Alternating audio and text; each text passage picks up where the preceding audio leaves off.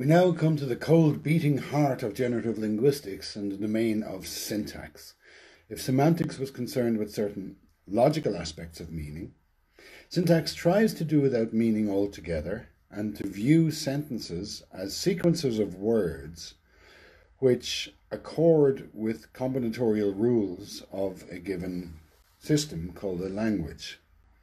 Sequences of words exhibit an awful lot of structure. There are rules about what can go where. John kicked the ball is a fine sentence. The ball kicked John is a fine sentence. That ball John kicked is not a sentence. Kicked John the ball is not a sentence. So there seems to be some kind of rules underlying this. And the notion that syntax and semantics are distinct is illustrated by this famous phrase cooked up by Noam Chomsky: "Colourless green ideas sleep furiously." This phrase, he claimed, was a grammatical sentence in the English language and also meaningless. Now you can make of that what you will. I find the claim that this is meaningless to be an affront to common sense, to be honest with you. Having read a lot of poetry, I can guarantee you that meaning doesn't lie on the surface, and that when I read this, it encourages me to develop ideas, to think about furiously sleeping ideas is productive in me. So I'm going to disagree with Chomsky about meaning on this, but that gives you a sense of the view taken by syntax. Now, each of those words, colourless green ideas sleep furiously, belongs to a specific class of words, which we call the parts of speech. So we've got two adjectives and a noun and a verb and an adverb. And they form a structure together. So sleep furiously belongs together, creating what's called a verb phrase. The adjective and noun green ideas belong together to form a single noun phrase, and it's nested recursively inside the larger noun phrase colourless green ideas. You can see recursion already at the phrasal level here. And the top node of that phrase structure tree is the S for sentence. The notion of a grammar in syntactic theory is precisely those sets of regularities that determine which sequences of words are acceptable within a language, which belong to the language and which do not belong to the language. So this is slightly different perhaps from the sense of grammar that you learned as a set of rules that you ought to follow. The kind of rules that we're talking about in a domain like syntax need to be understood properly, because we've all learned grammar in school from books and we were told do things one way or don't do things another way. Syntacticians, in common with linguists generally, like to see themselves as scientists, not as teachers. So when we say that there's rules or laws or so on, we're not talking about the arbitrary conventions of politicians, for example. And it's not the linguist's role to tell anybody how to speak. Linguists object to being called grammar Nazis. And we need to distinguish then clearly between a prescriptive approach, which is appropriate for a textbook that teaches you how to speak a language, lays down the law, and a descriptive approach that approaches language as a phenomenon of the natural world that needs to be described. In the descriptive approach, we observe language and try to figure out what it is that people are doing. So linguistics sees itself very clearly as a descriptive enterprise and not a prescriptive enterprise. But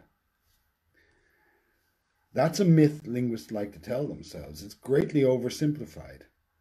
The kind of system that is at stake here, that is assumed to have boundaries such that we can say that this sequence of words belongs to it and that sequence of words doesn't belong to it, that kind of system can only be in place if there are very many normative prescriptive practices in place. If there are teachers telling children what to do, if there are dictionaries defining words, spelling tests, standards in public media, in the BBC and in writing, only if those normative elements are in place is it possible to even identify such a system. And those normative practices exist only in complex human organized societies. And so they're only possible since the advent of agriculture and indeed the advent of writing in ancient Mesopotamia. Or writing has actually originated 3 times in Latin America, in China, and in Mesopotamia. But in each case, even the identification of a system is only possible after all these are possible. And this is part of my argument that language, understood in this sense, is something that is very, very recent. And we'll come back to that in a minute. Now, the phrase structure tree that we just saw for the sentence, colourless green ideas sleep furiously, is an example that would have been in place in the early days of transformational grammar. That enterprise changed then as it moved on to trying to identify what are the principles that make up any language and which are assumed to be known or available to a child at the outset, and what are the parameters that distinguish one language from another, which is assumed to be the cues that a child is learning as they become competent speakers of one language rather than another. So an example of this is the idea that a principle would be that every language can express simple statements of fact that have the following form: John kicked the ball. In that sentence, the subject is John. Kick the ball is a verb phrase containing a verb kicked, and the ball is the object. Every language seems to be capable of such sentences, but the order of the terms in that, the subject, verb, and object, differs across languages. So in English, that order is subject, verb, object, SVO. If we were to take, for example, Irish, we would find a different canonical word order. In Irish, the order is verb first, then subject, then object. It may are on, I ate the bread, or eat the bread, is verb first, then subject, then object.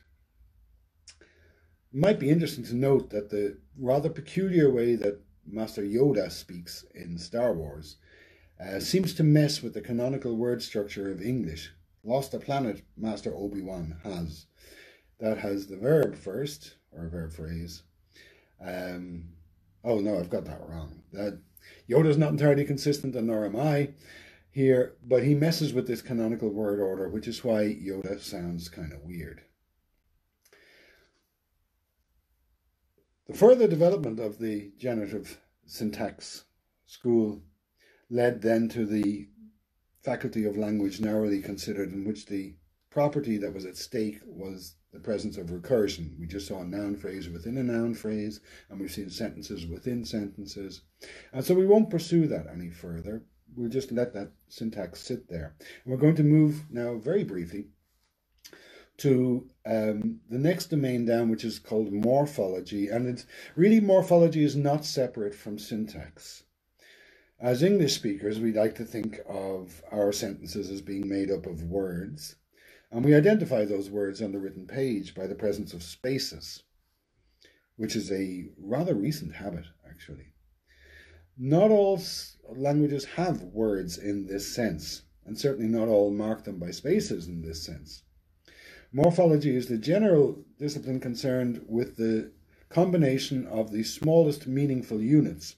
And the smallest meaningful unit is not a word, but a morpheme.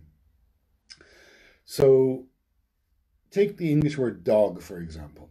You can split it into its constituent sounds, but those sounds have themselves no meaning. So dog is a single morpheme and a single word. But dogs splits into two meaningful units, dog and plural marker. Doubtful splits into two meaningful units, doubt and full. Now, full only occurs in combination with some kind of stem like fruitful or wonderful or doubtful. But it's meaningful precisely because it functions in that way. And a slightly odd case is given by cranberry, where the berry piece is clearly a morpheme because we find it in blueberry and blackberry and raspberry and strawberry. The cran is only found in this combination, but precisely because it occupies that slot that distinguishes one kind of berry from another, we can say it is also meaningful. It's called a bound morpheme. Now, we don't have to go far to find different approaches to word generation. In German, for example, word production is much more creative than it is in English. And very often, that which we say in a single phrase in English, with distinguished words with spaces in between them, is expressed in German by the novel composition of a word. So I made up this word Straßenbahnritzenreinemacherfrau, which is the woman who cleans the gaps in the tram lines. Perfectly expressible in English, but you need a phrase for it, whereas in German you make a word for it. Chinese is another language where we don't find the kinds of words as we have in English. Originally, Chinese was monomorphemic, so one morpheme playing the role of one word. More recently, the morphemes have become agglutinated to form combinations, typically in pairs. But if you read Chinese, of course, there's no spaces illustrating clear words in the same way that there are in English. So morphology is concerned with these processes of word formation and how the smallest meaningful units get to be combined. In this extent, it is continuous with syntax. Psycholinguists are very, very interested in this. So if we compare the language of English with German, we noted that in English words are more or less fixed. They're kind of fossils.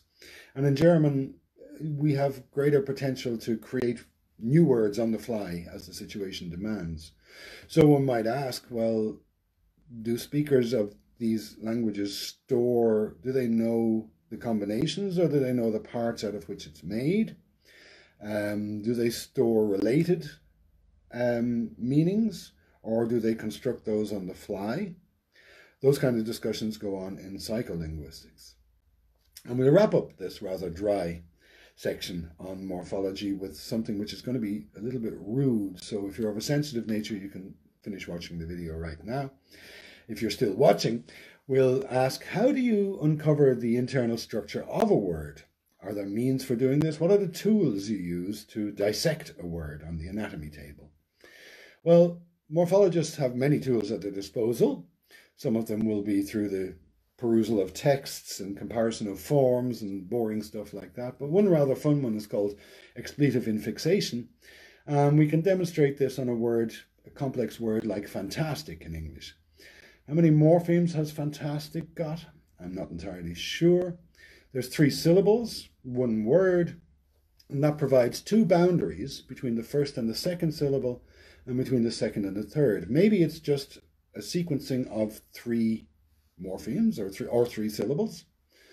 We're unsure at this stage. So expletive infixation is a means where we probe the word by putting something like fucking in the middle. So we can compare fan-fucking-tastic with fantas-fucking-stick. Now, if you're a native speaker of English, you will have noticed that the first one, while maybe not usable in polite company, is perfectly fine. And the second one is absolutely not a runner. So we've identified, using the tool of expletive infixation, a difference in the structure, internal structure, between that position between syllable 1 and 2 and the position between syllable 2 and 3. Such are the wonders of morphology.